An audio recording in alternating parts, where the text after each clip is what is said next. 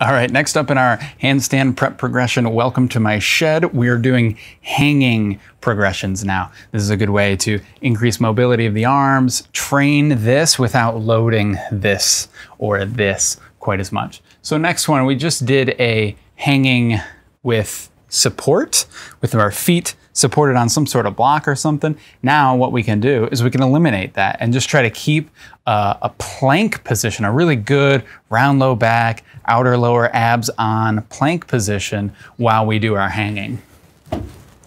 So I'm right here, and this is a little short for me, but I'm gonna try to see what I can do here.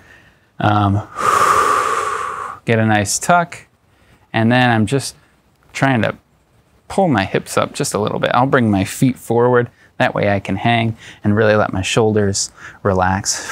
I'm gonna hang on to this and breathe in.